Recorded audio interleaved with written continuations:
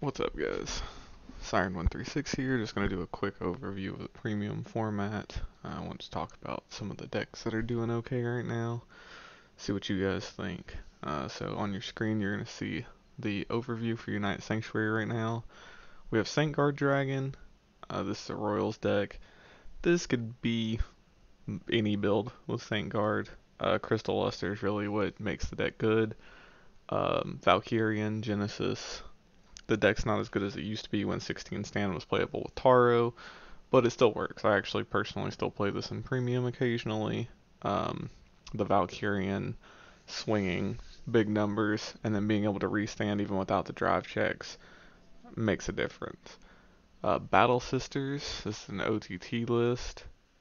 This is a list that actually one of my friends from my locals, Rudy Scar on YouTube, check him out. Um, he built the list that's featured on like Premium Deck Depository. A lot of the Battle Sisters lists that you've seen top recently all come from adjustments to his list or are copies of his exact list. He has a extensive YouTube breakdown of his list on his channel. Ezel, this can be played as Ezel aggro or Ezel mid-range, so it's a little playstyle dependent. Good for aggroing. Gavriel, you don't see this too much in Premium. It occasionally pops up. Right now, it seems like most Angel Feather players are playing other variants. Gurgit, we've seen a big resurgence in Gurgit lately, where it's actually being played a lot more in Standard and in Premium, or in V and in Premium. Um, Strong deck. Luard, always good. Consistently, always good. MLB, another deck that we don't see a ton of in Premium. It has potential, but it's just slower than most decks in Premium. Raging Form, we've seen this a couple of times. Regalia, currently one of the best decks in the format in Premium. Jewel Knights, and my personal deck that I'm known for, Claret Premium. We're going to move on to the Dragon Empire decks. We've got Daihozen, or Eradicators. We've got Hanzo. We've got Overlord. We've got Shirayuki. We've got Spino. We've got Vanquisher. Moving on to Dark States, or Dark Zone. We have Harry, the NLK Barrow Dark Regulars combo deck, Nightmare Dolls, and Rising. The Rising deck could be Rising Greedon, or it could be a different Rising build. We also see a lot of people have been working on Dudley's exclusive stuff. So, let's see here. Megalanica, we've got Highlander, we've got Night Rose, we got Thavos, which just recently seen success at BSF Georgia. We've got Beatrice. Moving on to Zoo, we have Big Belly and Order Colony. There's some other decks in Zoo that you may see, like Polaris and some other things, but these are the ones that most commonly come up for Zoo. And then last but not least, we got Stargate with Chaos, Dieliner, and Victor. Alright, here we're going to be going over the playstyle breakdown terms. This will just give you an idea, so when you see the labels later in the video in the next slides, you'll understand what we're talking about. We have aggro. Aggro fundamentally tries to advance their board position while usually disregarding their opponents. This means that the common terms going face means that more often than not you're just going to be trying to kill as quickly as possible. All swings to Vanguard, trying to stack up as much damage as possible. We have tempo. Tempo fundamentally tries to advance their board position while trying to diminish their opponent's board position at the same time. So this is, you want to grow your board. You see this in some Kagero decks where you're trying to retire rear guards while gaining effects on your side of the board to keep the pacing of the game constantly going in your favor. So you're always on that curve. Combo decks use an interaction of two or more cards, aka a combination, to create a powerful effect that either wins the game immediately or creates a situation that subsequently leads to a win. You see this in NLK. That's a combo deck where basically all of your play leads up to one kill turn. We have Control. They attempt to slow the game down by executing an attrition plan, and the primary strength of Control decks is their ability to devalue their opponent's cards. Um, so things like Chaos play like Control in Vanguard. It's not something we see a ton of in Vanguard. because control is kind of different here from other TCGs. And then we have hybrid decks. Hybrid decks contain two of the listed styles, such as aggro control, control combo, or aggro combo. In some of these slides, you're going to see that there is decks that could be listed as hybrid, and arguably most people would probably list quite a few of them as hybrid. I try to use the term very scarcely. The ones I did put it on, I tried to put it on things that were mid-range or things like that, which may be a more accurate representation of hybrid. So we're going to move on to the first slide here. This is United Sanctuary. We're looking at Vanguard Dragon, aggro deck. This is the deck that wants to push face. Valkyrian, aggro deck. You just want to swing in and kill. Battle Sisters, hybrid. This deck arguably could go a few different ways. You know, people could say it's tempo, people could say it's aggro, people could say it's combo. You know, like, depends on who you talk to. I'm not the expert on a lot of these decks. I don't know them super well. We got Ezel. I listed Ezel as hybrid because there is an Ezel build that is mid-range, which is a hybrid build. There's an Ezel build that's aggro. There's Ezel builds that are Ezel Gurgit. You know, there's a million different combinations. Everybody builds Ezel a little bit differently. Gavriel, combo deck. You're trying to combo off to get all of your rescue checks so that you can swing in for lethal. Gurgit, aggro deck. This is another one that's kind of arguable. This could be different. I listed it as aggro because the superior calling, building a board and swinging in. This is also could be hybrid because a lot of people play this defensively and then switch to aggro if they need to. So it has a varying play style. Luard, hybrid. It's a toolbox deck, so you're going to fetch the pieces you need and then play the deck how it needs to be played in that matchup, which may be Morfessa Turbo.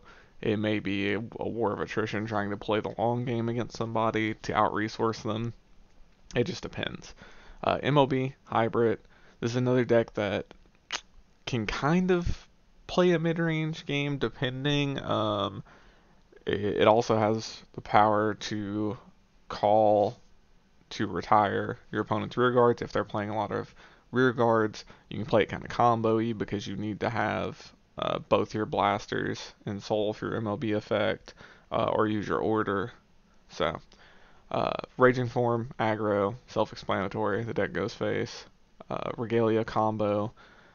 This is another one that could be different depending. I put it as combo because the two pieces of Regalia pre-stride is Yggdrasil and Norn, and you want them together to create the effect. That's why in other Genesis decks, Fenrir, in Fortuna, and Himiko, you see people right now still playing Yggdrasil and Norn pieces in the deck because the combo is too strong. Jewel Knights aggro.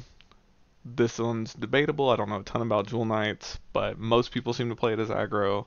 Could arguably be combo. And Claret, my personal deck. Claret, definitely aggro.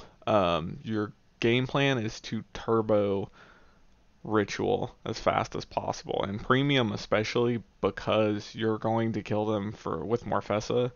So you're essentially playing it as Turbo Morfessa with Claret's engine being the strongest engine to put all your grade 1s into drop and filter your deck.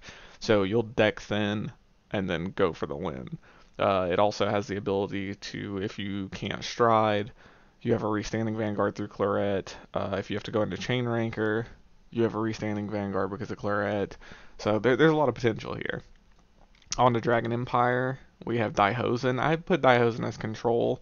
I think Daihosen, Hanzo, Chaos, things like that, I think are the best examples of control decks in Vanguard. Other people may have a different opinion, but typically Daihosen is played similarly to how control decks would be played in other games. So, something to think about. Other people may have a different opinion. They may like it as a mid-range deck or something else. This is just my personal opinion. Eradicators, tempo. Eradicators, I feel like, gives a good definition of tempo. You know, you are increasing your advantage while decreasing your opponent's advantage. You're pushing your board state. Deck's really good right now. It may go down a little bit, depending. It's somewhere between tier 1 and tier 2 right now. Hanzo, control. I I don't know if I put it as control, and I'm not sure if it's the best label for Hanzo. You see a lot of people playing Hanzo to play Protect 2 decoy tokens, so they have these giant decoy token interceptors, um, things like that, which makes it have more of a control feel, but maybe not. Who knows? We have Overlord, another deck that I'm putting in tempo, self-explanatory. Taking out rear guards, you got a restanding Vanguard, could be listed as aggro, maybe hybrid. Shiryuki, the most common version is the Shiryuki beatdown deck, which is a reduce their power swing face kind of deck. Spino, definitely an aggro deck. I'm pretty sure if you see any Tachikaze deck, you know it's an aggro deck. They don't they don't do anything else. Aggro is what they do well, and that's what they lean into. And right now we see a lot of Spino Raptor in V Premium, and in Premium we see Spino. You see some Gaia decks, you see some Raptor Spino.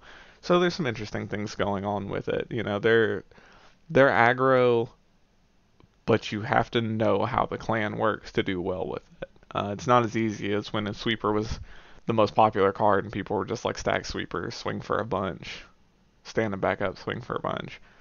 Vanquisher Tempo feels like a tempo deck to me, so that's what I listed it as. Dark Zone, we got Harry. I don't know this deck very well. I playtested against it a lot. A friend of mine, Vincent, pilots it, and another friend of mine, Ryan, also plays Harry. So there's a lot of Pale Moon in my local scene. I've never played it. Pale Moon's just not it. I love the art and the aesthetic, not my personal play style. So I have it listed as aggro. I consulted with Vincent about it, and he said that he felt like it could be aggro, it could be combo, somewhere in there. So that's what I put it as. NLK Barrow combo deck, self-explanatory. I talked about this when I was explaining combos.